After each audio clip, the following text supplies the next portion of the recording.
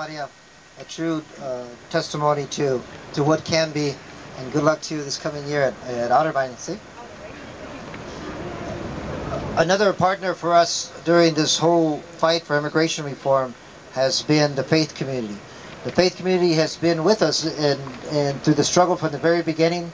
They've been pushing Senator Voinvovich from his own faith perspective as a Roman Catholic. But we understand the importance of coming together from people from different faiths. Today we have with us someone locally whose church is actually right across the street, the other side of the Capitol. Someone also who's a friend of the community, is always there with us, for us, and gives us the support through the use of his building and certainly through his presence as well.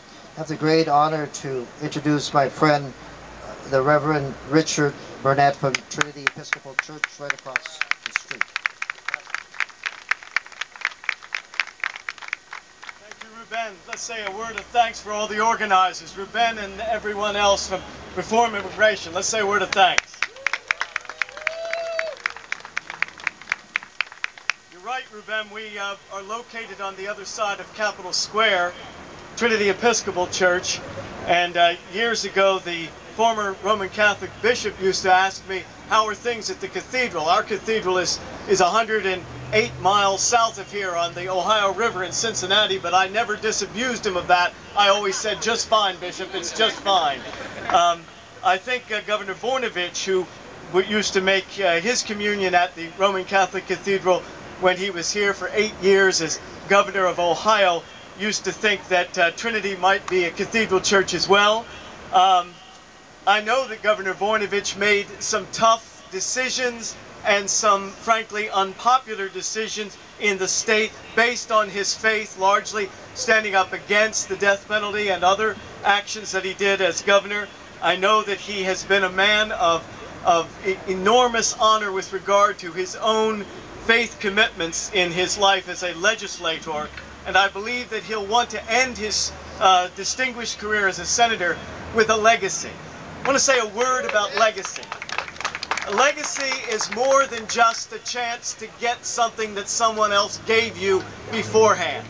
We go to college sometimes on a legacy grant. We use that term to suggest entitlement. But legacy actually is a passing on, a tradition, a giving of what is most essential and core in our values. The Roman Catholic Archbishop of Los Angeles, Cardinal Roger Mahoney, writing about the recent law in Arizona and bemoaning that law, says the Catholic community is central to victory and justice on the immigration issue.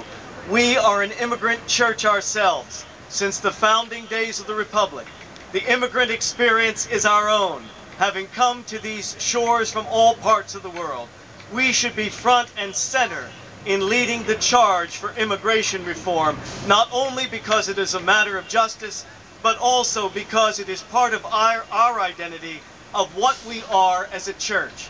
That is so true for the Roman Catholic Church, for the community that Senator Voinvovich, formerly Governor Voinvovich, proudly is part of, but it is also true for many of us who believe that we all are God's people, made and created in the image and likeness of God, and standing up for justice wherever we are called to stand up for it, and especially in this day, the immigration reform cause. So I invite you to go with Ruben and the other organizers to the Senator's office today, to remind him of the legacy that he passes on to others in this state and in this country, and to remind him that we also pass a legacy to reform immigration now.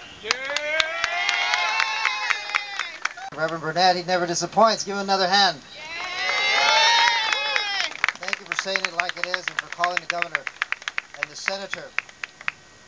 I want to point to our calendar again, and if you can look at it closely, they've taken some great time. We've had some artists come in from outside of the state to help us with it. And the green, I believe, Mark signifies, you see the green in August and September when he is in Ohio. Is that correct? And George Voinvovich, Senator Voinovich's birthday is coming up on July 15th. July 15th. That's coming up. We have marked the Ohio State home football games, or the football games, right? Of course, that's important. We have the holidays. What else do we have on there? His birthday. His birthday, that's right. I said that. Anything else? His anniversary. Anniversary. When's his anniversary? November 21st. November 21st. All right, we have Christmas marked on there, and Thanksgiving. There's a turkey there and a beautiful Christmas tree there as well. So and a Halloween. So the holidays, people took some time to do this, but the point is that Senator Voinvovich, there is a final countdown, un cuenta final. We have a final countdown. So I want you to repeat after me, if you could. I want you to put your voices toward his office, where we will be marching to very soon.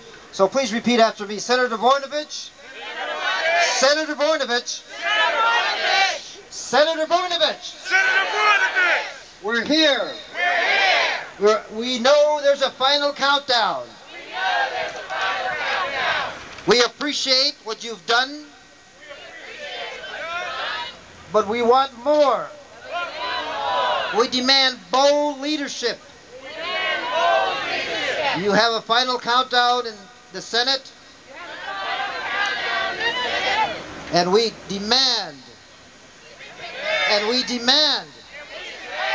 that you show that bold leadership and support comprehensive immigration reform. And yes, the DREAM Act right now.